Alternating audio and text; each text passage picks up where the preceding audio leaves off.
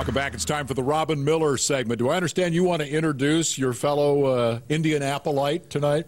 Well, I do, because all those years that Robin and I covered IndyCar racing, we, he had his own room at the media center, and you never could go in there. You get tossed out. So finally, I'm in a chair that Robin sat in, and nobody's going to throw me out. All right, Miller, how about it? Ron LeMaster's in your chair tonight, man. Welcome to the show. Well, I'm glad it's a guy that's probably going to have a little more longevity there than I will, because Despain's probably going to can me at the end of the year. I've lost every other job this year, so why not? Well, only do that if you're hateful, Robin. Let's get to business. We saw the highlights quickly of the race at the top of the show. Tell me what's going on with the ownership of the series. I hear they're not all getting along. Oh, it's unbelievable. The Catch and Jammer kids. You got Dan Pettit and Kevin Kalkoven, who made all this money in Silicon Valley. They were PKV Racing. Dan Pettit goes and buys Rue Sports, condenses it to R Sports with Paul Gentilozzi. Well, supposedly Pettit was going to sue Kalkoven about something. We don't know if that's true or not. Jerry Forsythe said, no lawsuit. They're just kids. They just hate each other for 6 months at a time, and then they're buddies again. Don't you think the Christmas party would be great? So then you've got the two-seater. Paul Stoddard comes over with Minardi and says, I want the two-seater in this series, and I'll run 2 cars. Jerry Forsythe says, I'm not paying $2.4 million for this two-seater. It's a Formula 1 car. It's not going to do us any good in Champ Car. Kevin Kalkoven says, you don't pay for this, half of this thing, then this guy's going to leave, and we're going to have 15 cars instead of 17 and look worse than we do. So I think what you've got here is you've got Pettit, Paul Gentilozzi, and Forsythe kind of ganging up on Kalkoven in certain situations, and that's why it's such a wonderful, happy, open-wheel series. Robin, is there kind of a report card on the new Panos chassis this weekend? Yeah, and I think the mechanics, Ronnie, would give it a D for difficult to work on. It was a disaster kind of the first week with the refueling problems and the leaky fuel cells. They made a lot of changes this week, and they patched some things like the tubs. A lot of the tubs were cracked. I don't know. I didn't go through the paddock after the race. I don't know what the damage report is. The car's fast. It looks good. But Paul Tracy got hurt Saturday going 35 miles an hour.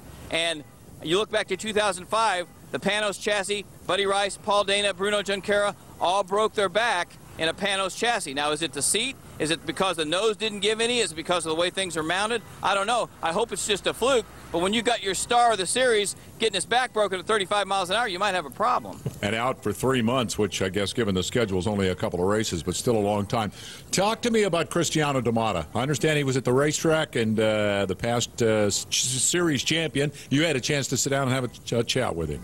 Well, and the good thing about D'Amata is I saw him last year in the hospital, Dave, and his head was 3 times its size. He had a big Frankenstein scar. And even though he was making a little bit of sense, you're thinking, God, I just hope the guy can get back to 75%. Well, believe me, he's way past that. He's 100%. He looks great. He remembers everything except the month before the crash and 3 months afterwards. But he's talking about driving a race car again, not just any car, but a champ car. Well, number one thing for me is to get back in racing. I know I can do that. You know, I'm just waiting for the words from the people that really understand about the medicine to tell me when I'm ready.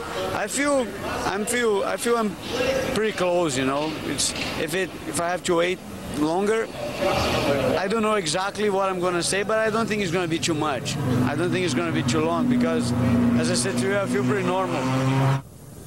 One of the great things about D'Amata, one of the most likable guys, but he's made such a quick recovery. Dr. Chris Pendersky said they really can't tell when they can let him race because they've never seen a guy recover this fast. So it's great news for a great guy. Robin, we appreciate the report. I heard the beeper throughout that report. Somebody's trying to steal your rent car, so go check on that. And thanks for being part of the show tonight. Have fun. See you, Ronnie. Ron LeMasters. Perhaps only you rival Robin Miller in terms of love of American open-wheel racing. Give me your take on that corner of the sport today. Well, I wish really that it would get fixed so everybody could be together. I mean, you know, NASCAR is pretty much running them over. You know, I grew up at Indianapolis in the 70s with A.J. Foyt and Gordon Johncock and Mears and those guys, and that's where my heart really is. I wish it could go back to that day now. I got an email the other day from a guy who noted the differences in the chassis, and I don't have them right in the cars, the IRL car and the Champ car, and his argument is, that's one of the arguments why they can't get together. His argument is they're not that much different. It wouldn't be that difficult to come up with an equivalency formula and run those 2 series with those different cars together on the same racetrack. You buy that? I do buy that because you can have, you've got a Panos here and you've got a Dallara here. You just pick one, you know, pick one and go racing. You can't really tell me that it's that hard to do. But if it's as difficult as Robin implies for some of these Champ Car teams to buy the new car they have bought, how are they going to stand the price of yet another new car?